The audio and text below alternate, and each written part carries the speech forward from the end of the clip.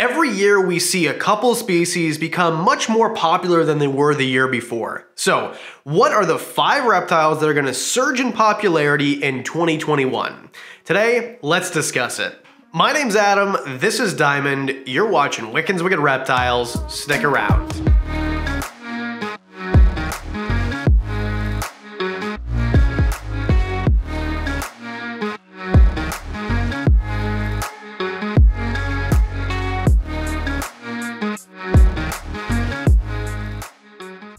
As always, all 5 of these reptiles are going to be good reptiles to have as pets, but that kind of qualifies them to be part of the list anyway. We're talking about reptiles that aren't popular right now, but are going to be in the coming year. So, let's just get into it. Number 5, Antaresia. Now, if you're asking what the heck is an Antaresia, I get it. These guys are spotted pythons, children's pythons, and Stinson's pythons, and pygmy pythons, or anthill pythons, whatever you want to call them. And the reason that I say Antaresia and group them all together is because they're so similar. If I handed you a children's python or a spotted python, they're going to act almost the same and have basically the same care requirements, very few differences. I personally have a spotted python. This is Jimmy. He's doing really, really well, and they grow up to be kind of small, a little bit smaller than a ball python. We're talking about 4 feet, something like that. If you get a pygmy python, they're going to be a little bit smaller, and they're actually the smallest python in the entire world. And if you get a spotted python, which is what I have, a little bit bigger, but they're the bigger of the Antaresia species. Children's pythons seem to be the most common, and there are a few morphs that you can get, but why are they so cool and why are they going to surge in popularity? Well, they're really awesome. They're very similar to ball pythons, which we all know are very popular today and have been for decades. They're not expensive to keep. They eat really well. They're not expensive to house. You could easily keep one in something that was only 3 foot by 2 foot. I suggest a 4 by 2 by 2 because they are semi-arboreal, which means that they're going to use some height if you give it to them. And I personally like this because if you give an animal height and they use it, that means your eye has a little bit more to look at. And the furnishings that you use for this enclosure can be a little bit more elaborate. This might be a good thing or bad thing, up to you. And I know that we've seen that some male ball pythons exhibit some semi-arborealness, if this makes sense. But in Antaresia, any of the family are legitimately semi-arboreal, and I think that's super cool, and something that is as easy, in my opinion, actually easier than a ball python, almost as easy as a corn snake that exhibits python-like characteristics and looks as cool as this, has to be at the top of this list. Well, technically the bottom, but they're cool. They're cool. And not only they're super easy to care for, they're super tame, very docile to handle. As they get bigger, it's a little bit easier because they're less fragile. But that's the nice thing, is that they're big enough to be impressive, but they're not super fragile, so you don't have to worry about breaking this thing in two. You can hand it to a kid and not having to worry about the kid or the animal getting injured for the most part. Still supervise your kids with animals. Always. And lastly, they're not expensive to house and they're not expensive to buy, so there's no barrier to entry. They're gonna be a little bit more expensive than, say, a normal ball python. I keep going back to the well for this type of comparison because I think that's the perfect comparison. We're talking about something that's gonna surge in popularity compared to something similar, which already has been very popular. Number 4, and one I think we can all agree is super underrated, false chameleons, or bearded anoles, which is actually a better name because they are not in the chameleon family at all. They don't have that kind of like pinchy thing going on with their hands, but they do have these eyes that can kind of look in different directions. So I think that they look similar to a chameleon, and chameleons are popular, but they're not very hardy, where bearded anoles or false chameleons, they are. So I think that's why they're a better fit for most people. They're hardy, they're arboreal, just like a chameleon. They're not gonna exhibit some of the characteristics that make chameleons amazing. That flicky tongue, they don't have that. In fact, they eat snails. That's kind of what their specialty is they've got very strong jaws that snip on snails. Snip on snails. That's gotta be on a t-shirt. And they stay small, but they're big enough that they can still be handled with confidence. And this is important, I think, for most people, because you wanna be able to handle most animals. The most popular animals that are out there can be handled. Ball pythons, corn snakes, you get the idea. Say ball python one more time, I dare you. And again, not expensive to house, not expensive to keep, not expensive to buy. They're gonna eat, well, mostly an insectivorous diet. I'm just gonna pretend that's a real word. They're gonna eat an insect diet mostly, they're insectivores, and they can be housed in something you can buy off a shelf at any pet store, an Exoterra or Zoo Med enclosure. I've got a bunch of these Exoterras. I think they'd be right at home in something like a 36 by 18 by 18, something like that. You could even probably go 18 by 18 by 24, but it just, I think that's what I said to begin with. My opinion, 24 by 24 by 18 would be perfect, is what I'm trying to say here. And they look super cool. So even if you had this as like a display, you had like a big display enclosure, maybe it's planted, it's bioactive, they do really well in bioactive setups with real plants. This could be something that is a focal point in your office or your room or your living room or wherever you want to put it. And you can actually take them out and handle them. And you're gonna start seeing a lot more captive breeding. I know that we all seen Snake Discovery, right? They breed these guys. And I think that because of channels like that, where they're getting a lot of attention and there's a lot more captive breeding going on, you're gonna see their stock rise. I think that you're gonna see them become very popular in 2021. And hopefully, like, everybody and their mother stops buying chameleons, because that's more of an expert level, in my opinion, animal, where a bearded anole false chameleon could probably be kept by an intermediate, would be my guess. That's probably where I'd put these guys. Or even some beginners, if you really do your homework. False chameleons are pretty wicked. Number 3 is gonna be a twofer. It's gonna be a tie. Rosy boas and Duumrose boas. And I know last week, you talk about Duumrose boas way too much. Mange ma poussière. Like, give me a break. I understand, I talk about them a lot, but there's a reason.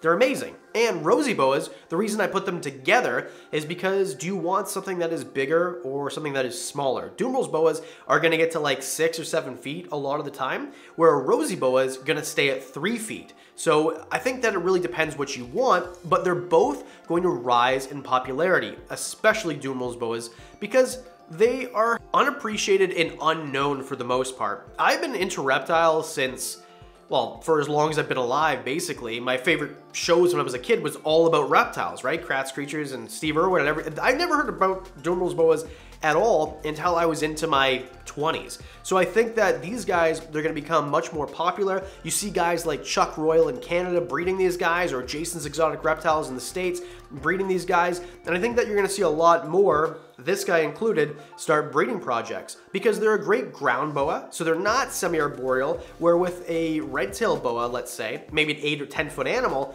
you're gonna need a pretty big enclosure because they're gonna need a little bit of that height.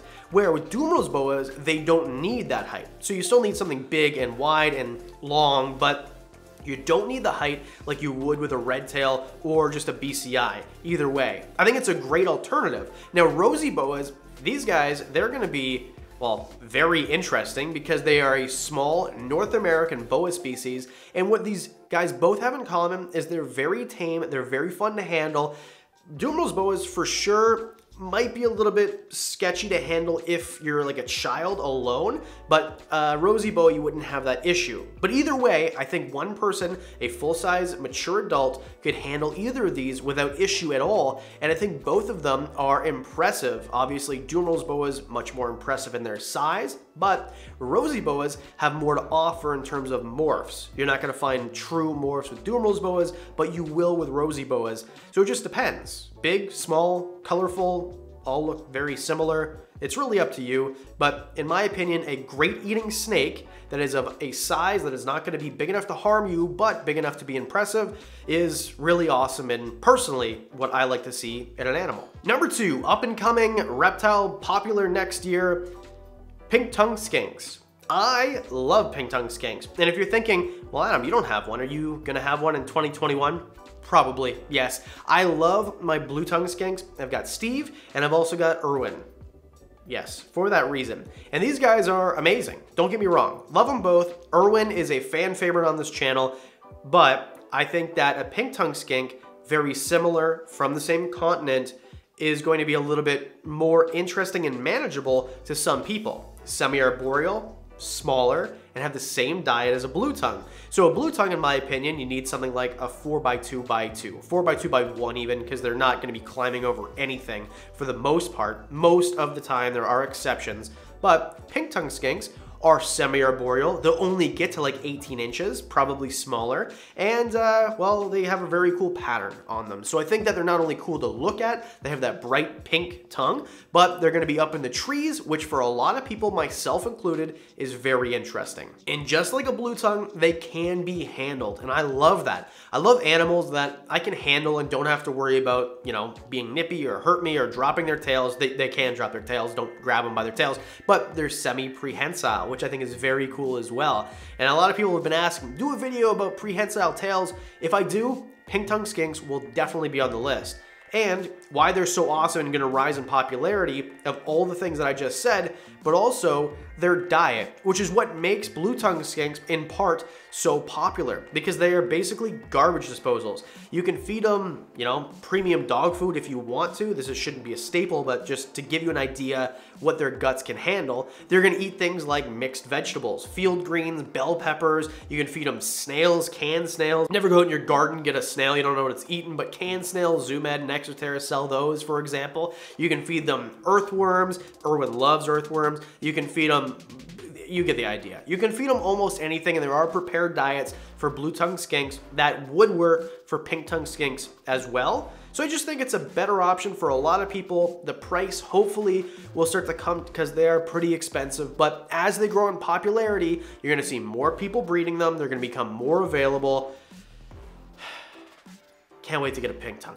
And number one, you've seen me talk about them on the channel before, African house snakes. I love African house snakes. Absolutely amazing. Another one that, I'm not a big colubrid guy, but of all the colubrids, this one you'll find in my collection at some point. They come in different morphs, they come in different localities. You can find black ones, you can find albino ones, you can find brown ones.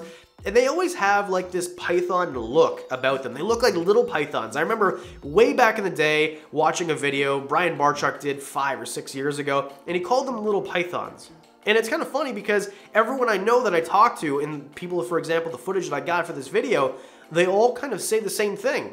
They act like pythons. And not only do they act like pythons, they look like pythons a little bit too in their face. Their size makes them really great as well, because they're going to only get, if you get a female, they're bigger, 3 to 4 feet, maybe, but they're gonna be thin. And males only get to about 2 feet. So you're gonna be able to feed, for the most part, mice instead of rats their whole life, and they will eat very well. And the reason that I say that as like a plus, mice are cheaper than rats to feed. So you're getting a snake that doesn't cost a lot to buy. They're becoming more popular, so you're gonna see them more available. You can keep them in an enclosure that doesn't cost a ton to buy or set up. For example, if you wanted to buy a Cages custom enclosure, if you wanted to ball out and get a 4x2x2, that would be perfect. You could even go way smaller for a male, but there's a perfect cage for the species that is not overly expensive, and they're easy to find. And I touched on it before, but they eat great. The big gripe with a lot of people with a lot of snakes, ball pythons included,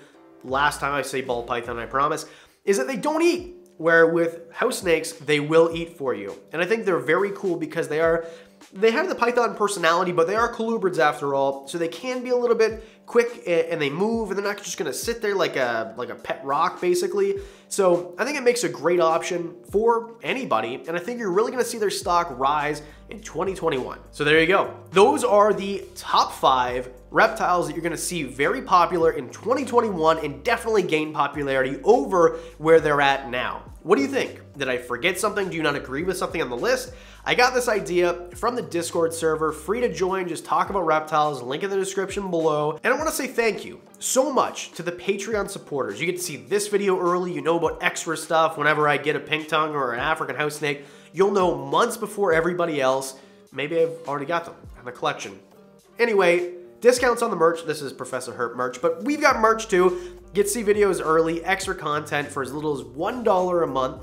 And a special thank you to Grubterra, who provides some of the best feeders you could possibly buy. If you live in the US and you want something that is super nutritious for your bearded dragon or leopard gecko or whatever, shipped to your door, Grubterra Black Soldier Fly Larva is the way to go. Great pricing, and the shipping is phenomenal. And if you do go buy from Grubterra, you get 10% off your entire order with code WWR at checkout. And last but certainly not least, we already talked about cages. I love this company. If you want to get yourself a custom cages enclosure, the best on the market that money can buy, you can get yourself free door handles as well. Code WWR at checkout. Use the link below. Let them know I sent you and doesn't cost you anything extra. And there we go. Rambled too much at the end. As always, Diamond just sitting here, super loyal, and probably, I think he's getting ready to poop. So, see you on Monday. Oh yeah, hit subscribe too.